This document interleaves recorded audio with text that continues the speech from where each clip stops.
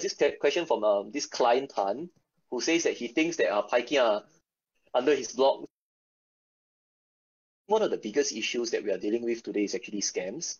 So specifically for youths, right? The scams that I think youths are normally involved in as victims are normally e-commerce scams and social media impersonation scams. Let me share a bit more in detail. I think e-commerce scams is where you buy things online, and sometimes because you make payments upfront and you don't get the item delivered at the end of the day. This happens more frequently when you actually buy direct from another consumer through an online platform. And I think even if you do it through a platform whereby there's an actual seller, sometimes they may actually contact you to tell you that, hey, let's not make the payment through the platform. Let's maybe you make a bank transfer to me first and I'll deliver the item to you. These are actually signs that this could be a scam. So next time when you want to buy like game credits or that rare sword in that RPG game that you are playing, please be very careful.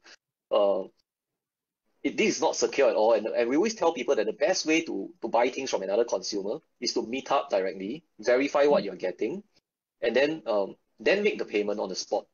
This ensures that you have surety that you're going to get what you actually asked for. Social media impersonation scams, I know it's a bit of a mouthful, but basically what happens is that you receive a message from someone. It could be via WhatsApp, Facebook, Instagram, Messenger. It could be a spoof account that you think is your friend.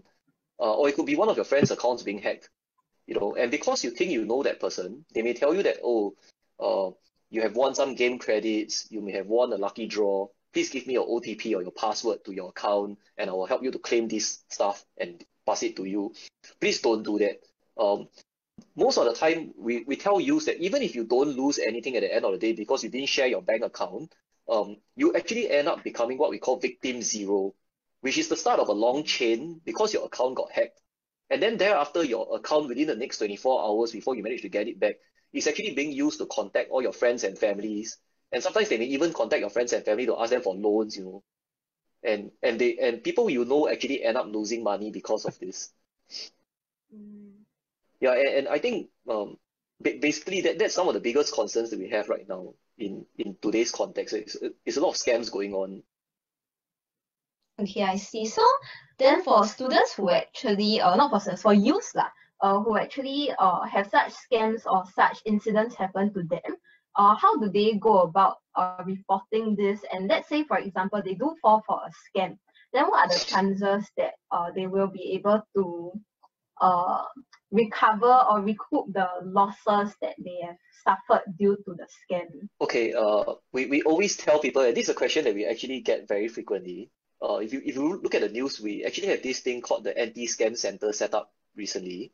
What we always tell the public is that if you suspect that you have become a victim of scam, please lodge a police report immediately. Once you lodge a police report, it actually kickstarts a whole chain of actions on our side, and hopefully we can help you to freeze the bank account and get some money back at the end of the day. Yeah, so I think the anti-scam center has been very successful in doing this to some extent in the past year and so, and there have been a lot of reports about how much money they've actually managed to recover.